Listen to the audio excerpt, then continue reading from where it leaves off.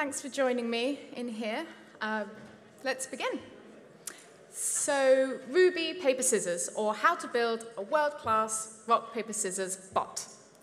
So a little bit about me first. My name is Dot, short for Dorothy. I'm based in Brighton in the UK on the south coast, hence the accent you may have noticed. I'm a bit of a maths nerd. I studied it in my spare time for a few years with the Open University. I previously helped co-organize the Brighton branch of CodeBar. If you don't know what CodeBar is, you should definitely check them out. They do some great work for underrepresentation in tech. And I currently work for Happy Bear Software, a fabulous Rails consultancy. They helped get me here, so thanks, Happy Bear. Now to today. Today, I'm going to be taking you down a bit of a rabbit hole I went down recently, which is completely unrelated to web dev and possibly even a little unrelated to Ruby, but trust me, it's going to be fascinating. We're going to be looking at rock, paper, scissors, and rock, paper, scissors is a simple game played between two people. But just as a formality, let's briefly explain the rules. So each player simultaneously chooses one of three moves. These moves are rock, paper, and scissors. If both players choose the same move, it's a draw. Otherwise, we have rock beats scissors, scissors beats paper, and paper beats rock. But I've bloody no idea how paper manages to beat rock. In Malaysia, they have a far more sensible version where they have water instead of paper and bird instead of scissors. Speaking of other versions, here's my personal favorite, Bear Hunter Ninja. The earliest Japanese version of the game, which was imported directly from China, has instead a frog, a slug, and a snake. Going up a gear, there's also rock, paper, scissors, lizard, Spock, which I'm sure you've seen Sheldon play on Big Bang Theory. But he never mentions this version, rock, paper, scissors, fire, water, air, sponge. Or rock, paper, scissors, fire, water, air, sponge, gun, human. Or rock, paper, scissors, fire, water, air, sponge, gun, human, devil, wolf. And then you can add dragon, snake, lightning, tree. And then there's 25. But that's all nothing compared to rock, paper, scissors 101. Pretty ridiculous. But there are some great moves in it. One of my favorite is the monkey move. He beats a lot of other moves by either flinging poop, climbing on them, scaring them, or ripping them up. But of course, Monkey doesn't always win. Monkey is enraged by math, which I'm rather fond of, not just because I like maths, but makes me look kind of street. And another good one, which actually involves movement, is money. But you should be careful to remember that these versions of the game are outlawed within the official rock, paper, scissors society due to their unnecessary complexity. Yes, there's a World Rock, Paper, Scissors Society, and this is their shiny new website. But I'm not sure how seriously you should take them. Even lizards are using rock, paper, scissors, but for them it's personal. This is the male side-blotched lizard. Now, these lizards don't actually play rock, paper, scissors. That would be ridiculous. But rock, paper, scissors does model their mating behavior well. The male lizard comes in one of three colors, orange, blue, and yellow. And these colors map to the move that they play. So the orange lizard is greedy and ultra-dominant and is the largest of the three. And the orange lizard establishes large territories with loads of females. Whereas the blue male is a little bit smaller, he's quite content, a little bit of territory, one single female. But because of this, the orange is much larger and can beat blue and take over his territory in his single female. Now, the yellow is sly. He's actually the coloring of a sexually mature female.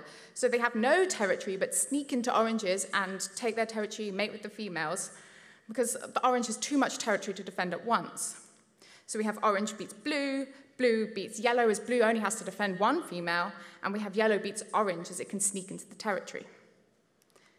But going back to rock, paper, scissors, you may be thinking, how much can there be to rock, paper, scissors?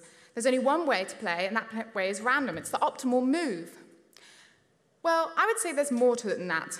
And there are actually a couple great techniques and ways to win given to us by the lovely World Rock, Paper, Scissors Society in their lovely World Rock, Paper, Scissors Society guide. One such move is called the crystal ball.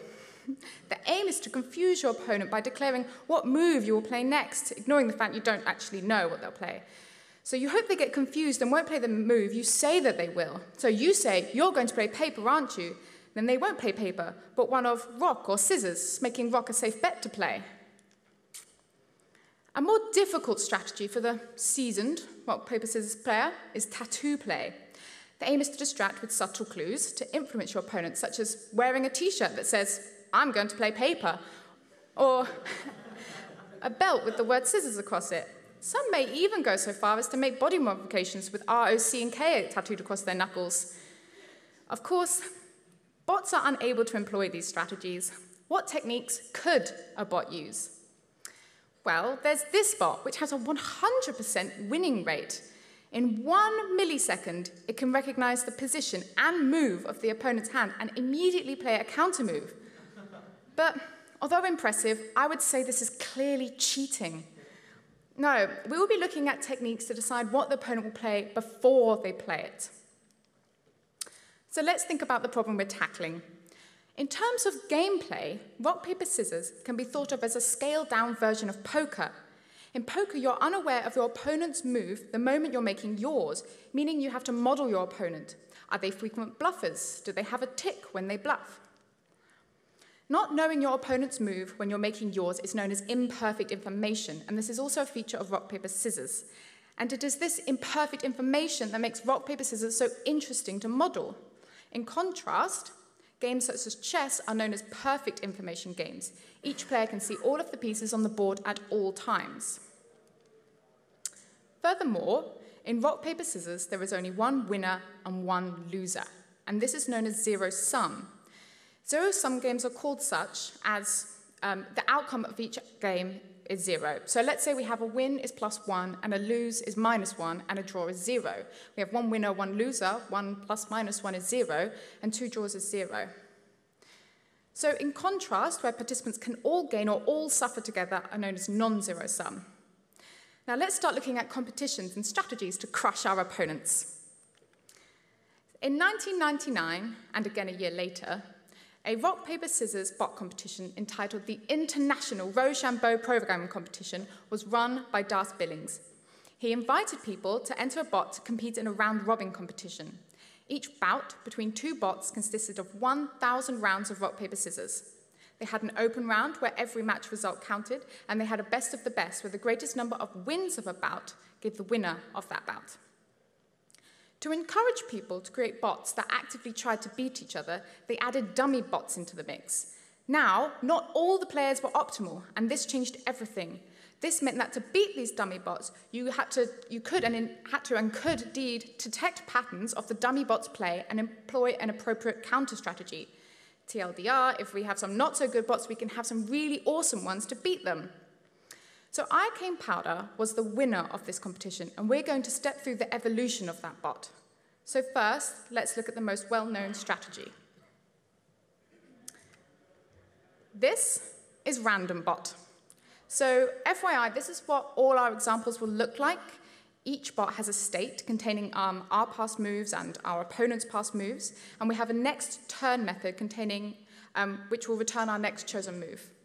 We can see here that we are randomly returning one of R, P, or S. R for rock, P for paper, and S for scissors.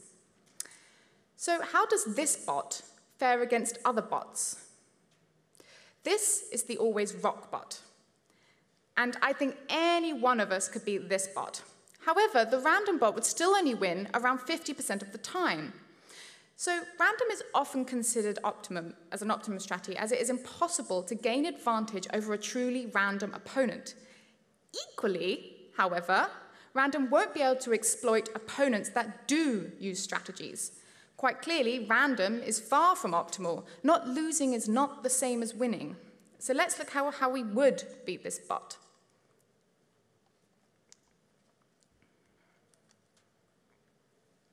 This is the frequency counting bot, and it is a bot that is actively trying to beat other bots. It's using frequency analysis to determine which move to play. So here we increment our counter with their last move. We take the move with the highest count, and we return our counter move. Against the always rock bot, only the rock count in our hash would increase. This means this bot would beat it every time. In fact, this bot would beat any opponent that chose rock, paper, and scissors with different statistical frequencies. This bot doesn't choose rock, paper, and scissors with different statistical frequencies. This is our fixed string bot, and it cycles through a set string here of moves. This string is a statistically balanced string, which is a fancy way of saying the same number of R's, P's, and S's. So we have our current position starting at -1, and we increase our current position wrapping at the end of the string. And we get our move by taking the value of our current position in the string. So how might we generate our balanced strings or R, P's, and S's? If we did it ourselves, it would either take ages or it would be full of detectable patterns. This is where De Bruijn could come in, which was used in the official tournament. De Bruijn is a cyclic sequence of order n on a size k alphabet in which every possible string of length n on A occurs exactly once as a substring. Simply put, it's a sequence consisting of a set number of different elements in which every possible n-length combination of these elements occurs. So, looking at the string we just used, we know we have 3 different elements. We have R, P, and S. And we are saying we want all substrings of length 2. We can represent this like so, where A is our set, and B represents both the length of our set and the length of our substring. So in this string, there's every possible 2-length combination of our set, RR, P, SP, and even SR wrapping around at the end. Now, De Bruijn strings can be made of any set you'd like. So for example, we could have the set 0, 1. So we have the set length 2, and let's say we want all substrings of length 3. And there are actually only 2 distinct strings, where one is actually the reverse of the other. Now let's say we have a set 1, 2, 3, 4, and we want, say, all substrings of length 4 as well. Well, that would actually give us this string. The lengths of the string are the length of the subset to the power of the substring, of length of the substring. So note, though, these strings are actually optimally short. They are as short as they can be while still containing all the substrings. So going back to our RPS set, let's say now we want all substrings of length 6. We get this, so we can see how quickly the length of these strings increases. You can generate De Bruijn strings quite easily, even that super long one. This would allow you to use several, or such as that super long one, and make them quite hard to detect. So this is the code I used to generate De Bruijn strings. I translated the Python code taken off the Wikipedia page into Ruby code. Now, using a fixed string is a pretty good starting strategy, and now we have a strategy to beat the frequency counting bot. But how do we go about beating these balance bots, such as our fixed string bot? We need a new method. We could employ direct history. Direct history is a pretty solid strategy for beating an opponent. We can store their move history and look for patterns. And let's say here is our opponent's last 30 moves, where this is their latest move, and this is their first move.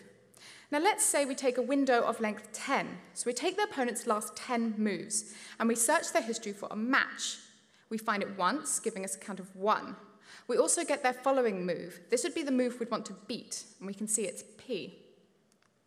We could also look at a window size of 9, which gives us a single match, with the same following move to beat. And we could keep decreasing our window size and checking for matches. Once we get to 4, we actually have 2 matches, and we can see that we have the possible following move P or the possible following move R. And we get this same situation with a window size of 3. So I put all of this in one of my favorite things, a table, and this now gives you several strategies. You could either A, take the matches of the longest length, but give you this row, so you'd be trying to counter P. You could take the matches of the highest count, which would give you these 3 rows, and you'd either counter P or R. Or you could take all the window sizes and take the highest frequency following move, giving this column. Now, there's a bunch of ways you could implement direct history, but let's look at a most basic example first. So here's my pretty basic implementation. It's dirt simple and doesn't work for the first 7 moves, but it is a basic working example implementing direct history with a window size of 3. We first append their latest move onto our string of moves. Then here we have some regex to find matches of length 3 that match the end of the string. It also captures the following character to the match, so we know what move we'd like to counter. We use this regex to search our opponent's history, we take their second capture, and we return our counter move. Let's look closer at that regex. So to understand this sequence, it's probably a good idea to start at the end. So the dollar character means the end of the line, and the \1 represents a previously captured group. In this case, the first capture group. So we're looking from here backwards. And this is our first capture group. Capture groups are in round brackets. We're capturing any character of R, P, or S exactly 3 times. And we know from the last slide, we also want this to match at the end of the string. So we can see we have the match RRR. Next, again, we are capturing any one of R, P, or S. And this is the part where we're capturing our opponent's following move, the one we want to counter, which we can see is S here. And lastly, we say, let there be any one of R, P, or S 0 or more times. And now you might be able to see why 7 is the maximum this would work with. Well, we've got our window size of 3, so we want their last 3 moves, plus we want the 3 to match it, and then we want the following move. So all that makes 7. So let's look at some examples implementing some of the other direct history strategies. Let's start with the biggest window size, i.e. the longest match. This code implements biggest window size. We look through window sizes from our largest to our smallest, so from here, 5 down to 2, and we use our regex we had previously to search for a match. If we find one, we break out the loop and return their following move. We're not interested in any smaller window sizes. We also call a fallback method, which could return whatever you'd like, but it's just in case we don't find any matches. There was also the greatest number of matches, and this is where we're taking the match that occurs the most. It's similar to our previous bot, getting the biggest window size, but instead we get the last X number of moves and use this to scan the rest of their history. We count how many matches and take the following move. So once we've looped through all the window sizes, we counter the move with the greatest number of matches. Again, we call our fallback method if we don't find any. And then there was the frequency of following move, and this takes every match of all window sizes and groups them by the following move. We then counter the following move that occurs the most.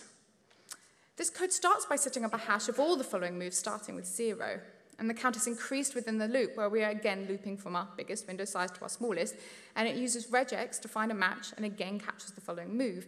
And it uses the following move to add 1 to the matching move in the hash. After capturing all matches, it takes the highest occurring following move and returns the counter move. So, we have a selection of strategies now. And we could make our bot play all of them, but with only one move that we can play, how do we choose which strategy? Well, we can make it play them all and keep a tally of which is doing best over time. But let's not worry about that for now. What we really need to worry about is our opponents guessing what we're doing and countering against it, i.e. opponent modeling, aka mind games. Let's say we choose one of those strategies. Let's call it strategy A to play. And let's say that strategy A tells us to play rock. Now let's assume our opponent is quite smart. Suppose our opponent knows the strategy we're using and thinks we're using it. So they will play a counter to the move our strategy will tell us to play. They will counter with strategy B and play paper. Now, we think they may know our strategy and counter it. In other words, we think that they know that we have this strategy A that is telling us to play rock. So we counter their counter and call bluff with strategy A prime. So we play scissors. Now, they may also think that we may bluff them. In other words, they think that we know that they know that we have this strategy A. So they counter our bluff A prime with B prime, and they play rock. However, breaking this down to the last 2 bluff moves, we think that our opponent has counter-bluffed our bluff. In other words, we think that they know that we know that they know we have this strategy A, so we double bluff with strategy A double prime and play paper. But surely our opponent may counter double bluff our double bluff. In other words, they think that we know that they know that we know that they know that we have this strategy A. So they may use strategy B double prime, causing them to play scissors. Now, some of you might be slightly ahead of me and be thinking, aha, next will be the triple bluff. But that would be pointless, as that gives us the same strategy as the straight move. For all the talk about mind games, these are just simple rotations. If our straight no bluff move returns rock, our bluff is scissors, and our double bluff is paper. And each of these bluff strategies can be combined with one of our previous strategies to make a meta strategy. So meta strategy is a strategy and a rotation of one of our moves. And each one of these cells is a meta strategy that we could apply. Now we have all the strategies we had before multiplied by our bluff strategies. We need another strategy to decide which meta strategy to employ. What we can do is store all the results of every one of the meta strategies. So for each meta strategy that wins, we add 1 to its score. Several meta strategies will win at the same time, and when it loses, we subtract 1 from its score. The meta strategy that is doing the best at any given point is the strategy we choose. This is our strategy to choose a meta strategy, our meta-meta strategy. Now let's jump to much further down the line. We've played hundreds of rounds now, and we've got a winning meta strategy here that we are playing. And it continues to do well. But what if our opponent suddenly changes strategy? Just removing 1 from the value would take a long time for the numbers to change and for us to change our meta strategy. An alternative would be to reduce by a percentage of the value, e.g. 10%, so the values could decay. Here we can see the values quite quickly reduce, and we can adapt to any new strategies our opponent uses. And we are now at the point where our original meta strategy is much lower than our new winning meta strategy, and it didn't take that many rounds to adapt. We now understand ways in which we can manage our table and select our winning strategy. We might also want our table to take into account amounts of past moves, so we could use different lengths of move history when applying each strategy, our rows. For example, we can run each of our strategies over the last 5 rounds, over the last 50 rounds, and over the last 100 rounds, all at the same time. Then we can use the general meta strategy to figure out which one does best. So in our new table here, we have the past 10 rounds for every strategy and the past 100 rounds for every strategy. We then have the same situation we had before, giving scores as they win and lose, but we are applying our strategies twice, over the past 10 and over the past 100, and this could allow us to adapt to new strategies more quickly. For example, if our opponent changes strategies, we could be evaluating their past 100 moves and their past 10 moves, but our evaluation of their past 10 moves is less influenced by their previously used strategy, allowing these meta strategies to do really well. On top of this, we can apply the same variation history of past moves to each of the meta strategies. So here we have our table duplicated, one table covering the past 1,000 rounds and one covering the past 500 rounds. Then we can use the meta-meta strategy as before to decide which meta strategy to use. This is how Iocane Powder by Dan Egnor won the 1999 World Rock, Paper, Scissors International Bot Competition. Now, I told you it was going to be fascinating. And as Das Billings stated, simple rules do not preclude a deep strategic complexity. And as a final note, I have built these strategies, meta strategies, and the meta-meta strategy into a Slack bot. You can play the Slack bot and see how it reacts. So here, it starts learning my move, and then when I change move, it adapts and starts beating me again. I built this mostly for fun, but also as an example of these strategies working. So you too can have this in your Slack bot. If you go to the above address, you'll find a Add to Slack button, so you too can have this in your Slack. And the second link is the GitHub link. PR's welcome, of course. I'll share these slides later on Twitter as well. Thank you.